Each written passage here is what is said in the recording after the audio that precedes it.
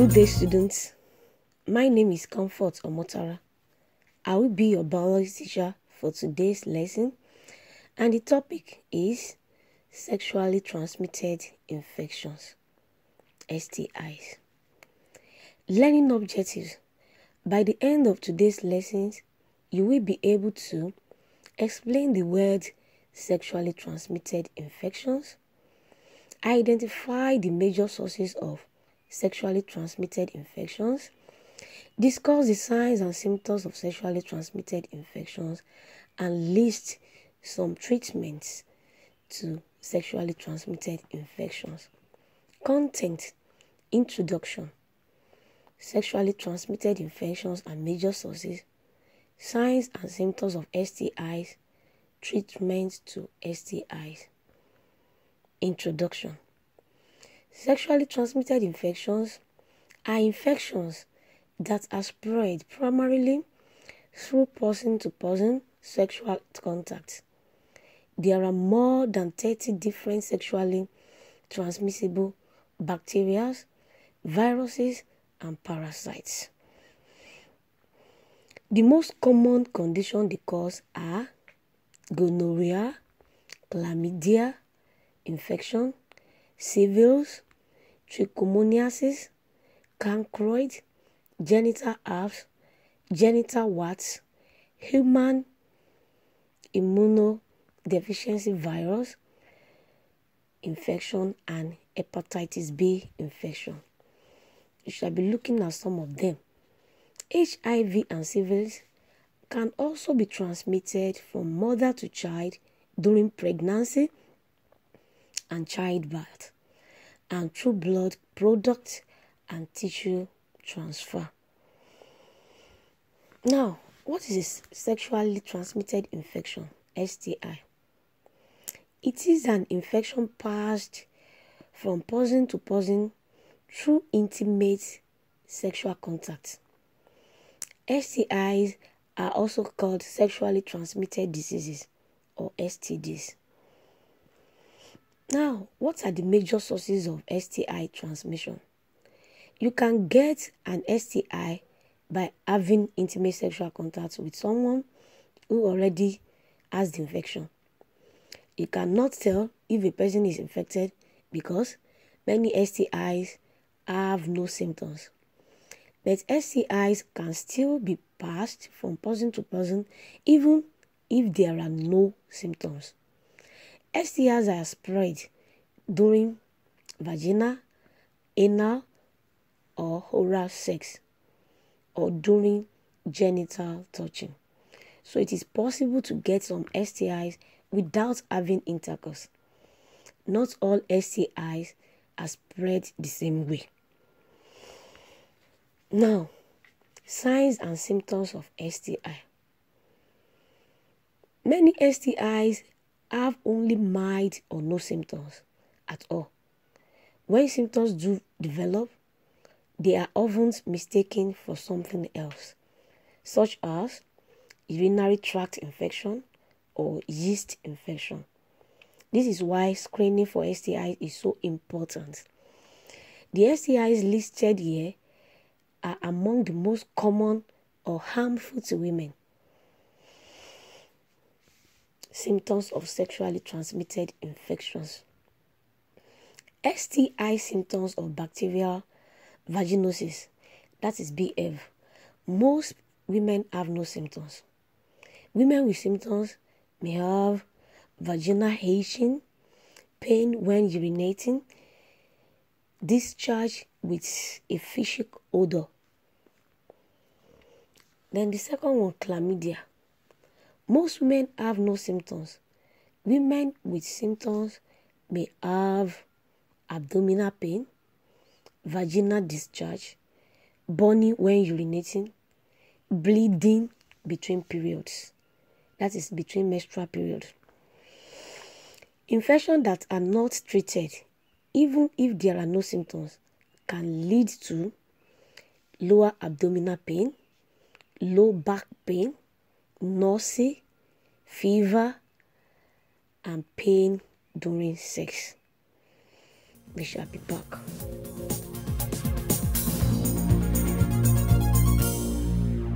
You are welcome back.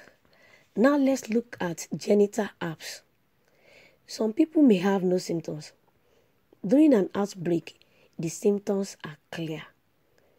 Small red bump, blisters, or open sores when the virus enters the body, such as on the penis, vagina, or mouth.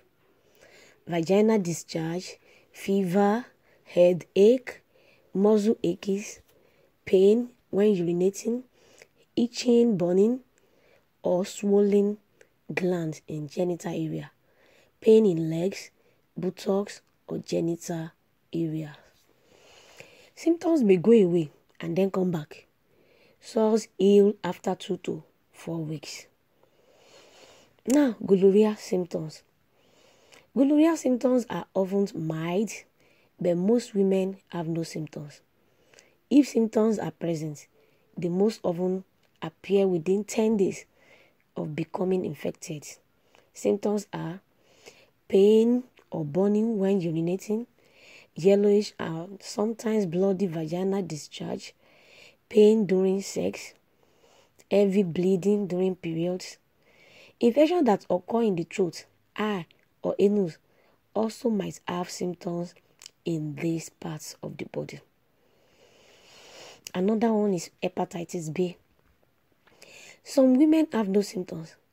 Women with symptoms may have low-grade fever, headache, and muscle aches, tiredness, loss of appetite, upset stomach or vomiting, diarrhea, dark-colored urine, and pale bowel movement, stomach pain, skin and whites of eyes turning yellow.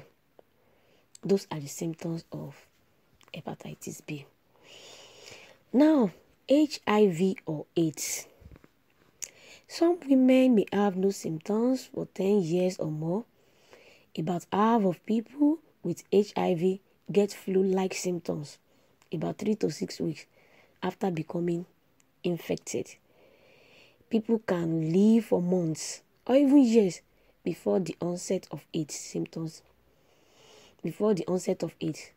Symptoms include fever and night sweats, feeling very tired, quick weight loss, headache, enlarged lymph nodes, diarrhea, vomiting and upset stomach, mouth, genital or anal sores, dry cough, rash or flaky skin, short-term memory loss. Women also might have these signs of HIV: vaginal yeast infections and other vaginal infections, including STIs, pelvic inflammatory disease, PID, that does not get better with treatment, menstrual cycle changes. Those are the symptoms of the HIV. Now, we have human papilloma virus, HPV. Some women have no symptoms. Women with symptoms may have visible warts in the genital area, including the thigh area. Warts can be raised or flat, alone, or in groups, small or large, and sometimes they are cauliflower-shaped. Growth on the cervix and vagina that are often invisible. So, the syphilis. Syphilis progresses in stages. Symptoms of the primary stage are a single painless sore appearing 10 to 90 days after infection. It can appear in the genital area, mouth, or other parts of the body. The sore goes away on its own. If the infection is not treated, it moves to the secondary stage. This stage starts 3 to 6 weeks after the sore appears.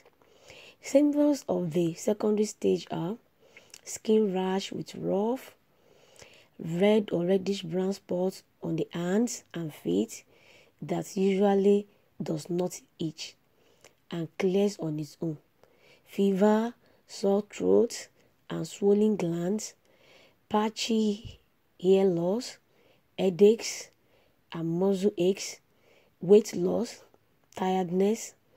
In the latent stage, symptoms go away but can come back.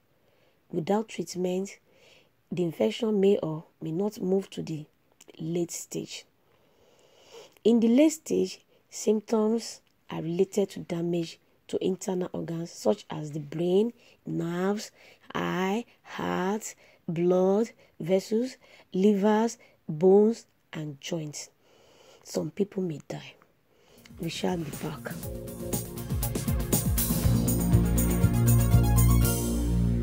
You are welcome back. Now let's look at trichomoniasis. Sometimes it is called trich. Many women do not have symptoms. Symptoms usually appear 5 to 28 days after exposure and can include yellow, green, or gray vaginal discharge, often foaming with a strong odor, discomfort during sex, and when urinating, itching or discomfort in the genital area, lower abdominal pain rarely. Now let's look at the treatment of STIs. The treatment depends on the type of STI. For some STIs, treatment may involve taking medicine or getting a shot. For other STIs that cannot be cured, like herpes, treatment can help to relieve the symptoms. Prevention and control of STI. You can lower your risk of getting an STI with the following steps. The steps work when used together. No single strategy can protect you from every single type of STI. Do not have sex. That is number one. The surest way to keep from getting any STI is to practice abstinence. This means not having vaginal, oral, or anal sex. Keep in mind that some STIs like genital herpes can be spread without having intercourse. Be faithful, that is having a sexual relationship with one partner who has been tested for STIs and is not infected, is another way to lower your risk of getting infected. Be faithful to each other. This means you only have sex with each other and no one else. Then the second one is use condom. Use condoms correctly every time you have sex. Use condoms for all types of sexual contact, even if intercourse does not take place.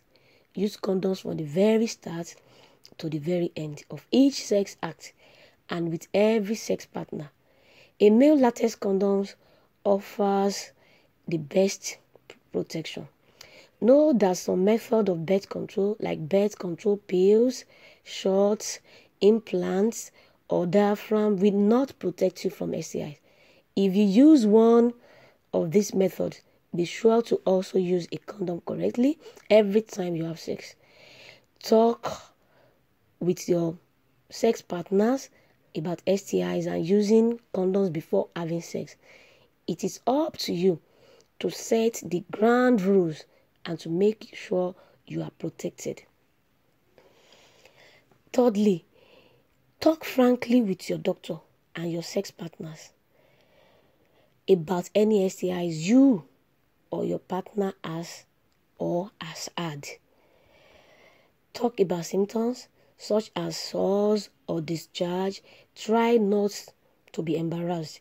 Your doctor is here to help you with any and all health problems. Also, being open with your doctor and partner will help you protect your health and the health of others. Have a yearly pelvic exam. Ask your doctor if you should be tested for STIs and how often you should be retested.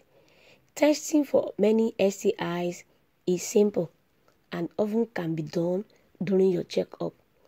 The sooner an STI is found, the easier it is to treat. Avoid using drugs or drinking too much alcohol. These activities may lead to risky sexual behavior, such as not wearing a condom. Assessment. What is a sexually transmitted infection? List the examples of STI you know. What are the major sources of STI? What are the signs and symptoms of STIs? Reference: Comprehensive Sexual Education Trainer Resource Manual, Action Health Incorporated. Thank you.